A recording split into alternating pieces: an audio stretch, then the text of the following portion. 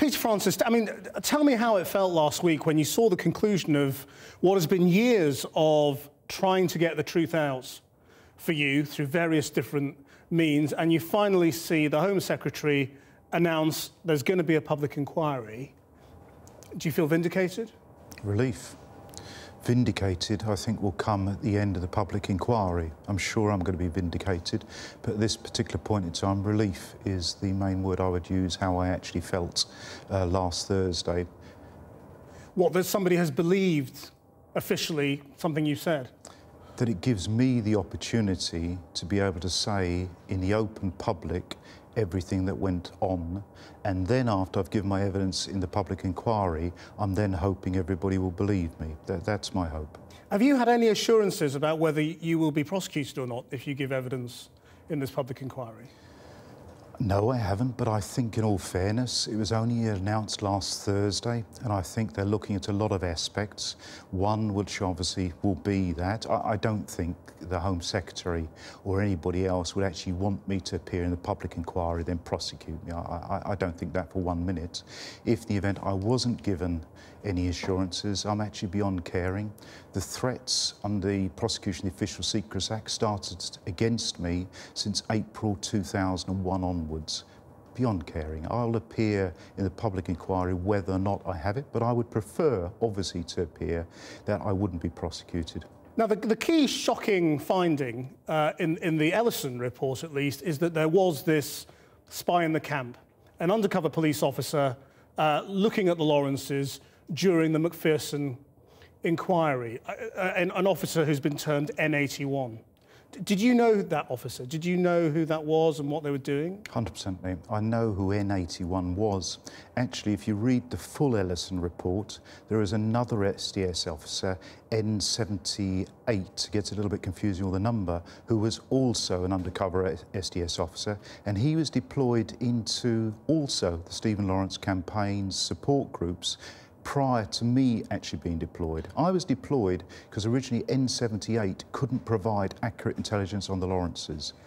Just sticking with N81 for a second, I mean, do you know if that officer is still serving? No, I don't know. I last saw N81 on the 27th of September 2007 when he came to my leaving do for leaving the SDS. I mentored him to go out into what we call the field. I gave him details of targets and the way he would conduct himself, so I was actually N81's mentor. And did you talk to him about this being a smear campaign? No. By then, the remit and what was expected to be done by the SDS had changed.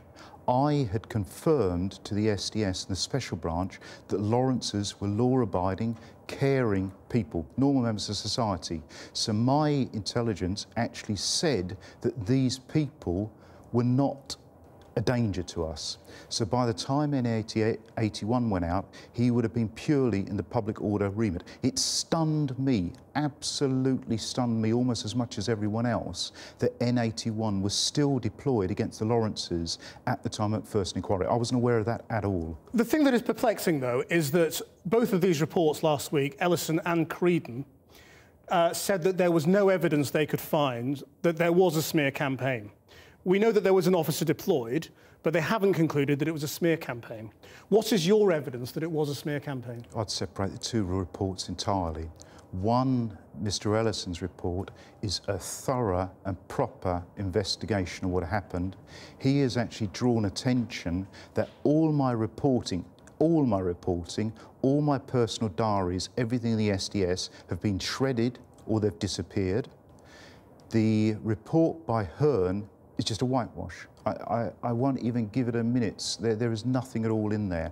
What would normally happen... This is the police report, conducted by a chief constable from another force, Creedon. Mr. Creedon, with the help of many Metropolitan Police officers, have done what always happens if the police investigate themselves. He's produced a report that actually just totally maligns me and just says what I was doing was lying, then what normally happens is it takes about 5 years, maybe 10 years, or in the case of, like, say, the Hillsborough, 20 years, for somebody to re-examine the same evidence the police looked at and actually come up with the conclusions that Mr. Ellison has. Mr. Ellison's report is actually a remarkable report. He, with Alison Morgan, those two only have produced this outstanding report. But they have both concluded that there is no evidence that this was a smear campaign against the Lawrences. So what is your evidence that it was? My evidence is what I'm saying, and Mr. Ellison's conclusion is that the right forum for me is to appear before a public inquiry and give my evidence and let them draw the conclusion that there is or wasn't a smear campaign. Because what does it say that no other police officer has come forward to corroborate what you have said about what was going on? I mean, does that say more about the police, or does it also tell us something about you?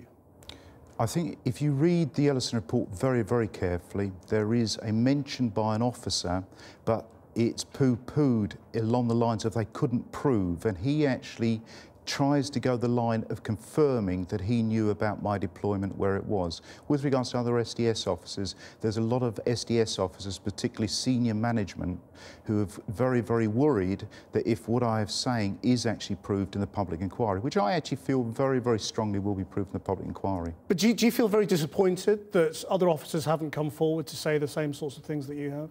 Disappointed if I'd expected or surprised? it. I mean, not in the slightest. Neither disappointment or expected. I expected exactly what's taken place. What you expected a cover-up, is what you're saying? I expected far worse. I expected to be far worse, harder smeared. But I have to ask you about your own credibility on this. I mean, in the findings, they also say we must also take into account the potential for Mr. Francis to have suffered some genuine distortion of events or of the motives behind events due to the adverse effect that his undercover deployment had upon him. And you were distressed by this. I mean, could that affect the way you perceive history? I think what happens is, if you were to ask any experts on post-traumatic stress disorder, I don't think post-traumatic stress disorder means you distort any of your history. It means you're actually locked into a cycle where you actually remember and you suffer for what happened. The only thing I personally am is extremely good. I was trained to be a professional liar. I myself suffered a mental crisis over the fact that I couldn't get out of role. The way I wanted to conduct myself and to get myself out of my own mental strife was to actually make a point of not lying anymore. So I am going forward with the truth because I know the consequences of lying and long-term lying. So no, not doing it anymore, not doing it for the police, not doing it for anybody. I just wish the public to know the truth. And with this public inquiry now announced, I'm very, very hopeful that I will be given the opportunity to say the full truth and let the public decide if I was lying or other people have been lying. Also, the public inquiry will allow the campaigners that I infiltrated actually to also to give evidence. Now, they will answer whether or not I was out there asking questions about the Lawrences. I was probing, asking questions about them. I was probing, asking questions about other Black Justice campaigns. So people know what I did. The other two officers, N78 and N81, they also must appear in public before this inquiry. They cannot be hidden. Do you think we will ever get to the truth? And do you think the public can have confidence in the police? I think the public, in overall confidence, the police should have confidence in the police. What we have here is undercover officers against political activists. That's wrong.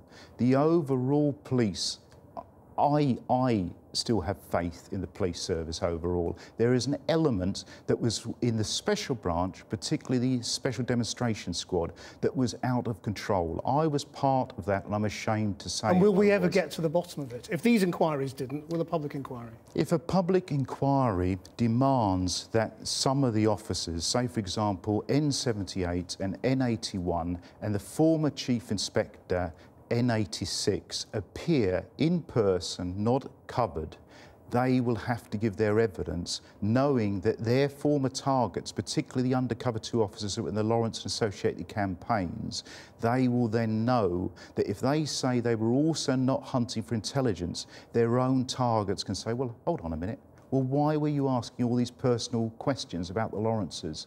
That is the truth. And the only way the truth will be is that the police forget this neither confirm or not deny nonsense. I have never, ever had any assurance that my identity would be forever protected. This is a made-up nonsense policy. We were under the impression, because we were a black op unit in the secret special branch, that because the Official Secrets Act, we would never be found out. That is not the same as having a total assurance our identities never be revealed.